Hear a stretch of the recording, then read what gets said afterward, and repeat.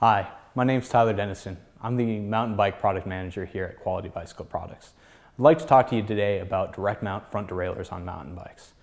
The reason that manufacturers are adopting these direct mount front derailleurs is because it allows them to separate the positioning of the front derailleur cage away from the positioning of the seat tube of the bike.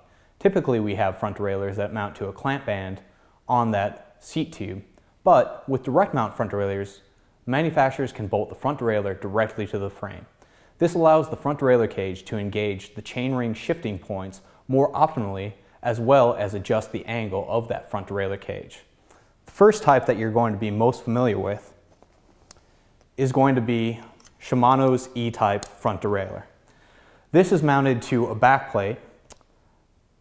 The back plate attaches on to the bottom bracket flange, and there is a bolt that goes and attaches directly to the frame. Many manufacturers have used this standard. However, here at QBP, we use this most often on the Surly Pugsley fat bike.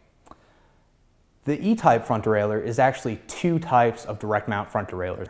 When we remove the back plate, this is going to turn into an E2 type front derailleur. The E2 direct mount front derailleur can be identified because its bolts are 22.1 millimeters apart from one another. The other thing that you'll notice is that there's a fixed distance between the bolts as well as the front derailleur cage without any vertical adjustment. That means that when selecting a front derailleur, you'll need to account for your chainring selection as well. QBP only carries the E-type front derailleur because the removal of the backplate allows this front derailleur to serve as both types.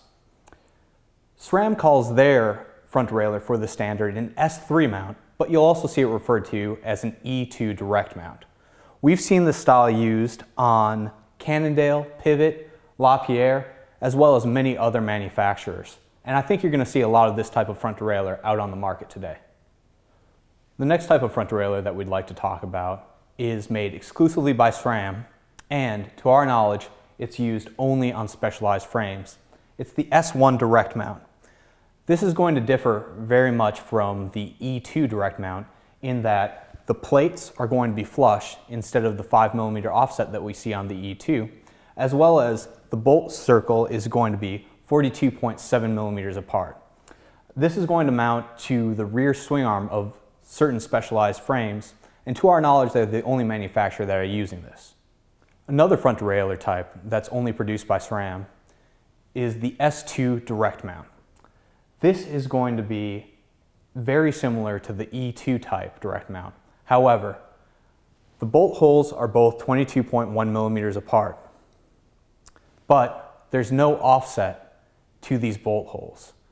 It's very difficult to distinguish this between an E2 type if you don't know what to look for. The last front derailleur type I'd like to talk about is going to be called the high direct mount. When Shimano is producing these, they are notified by an FD plus the part number plus a D suffix.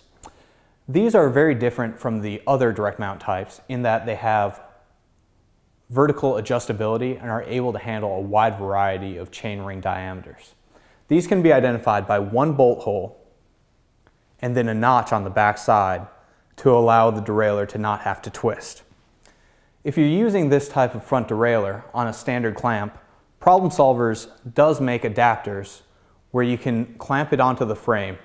This particular one is made for 100mm bottom brackets and can be used on the Salsa Mukluk.